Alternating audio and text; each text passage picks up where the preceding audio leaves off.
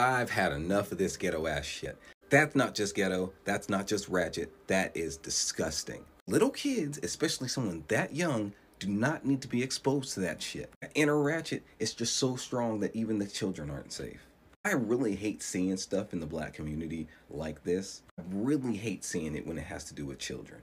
And then what really pissed me off is the fact that there's people in the comments on this video on Twitter somewhat praising this. But if you were to reverse the roles in any way, shape, or form, let that be a grown-ass man and let that be a female child, and the world would lose their fucking shit. So she would be considered a pedo. She would be considered abusing a child. And that's gotta be some type of SA. I don't know about you, but shit like that pisses me off.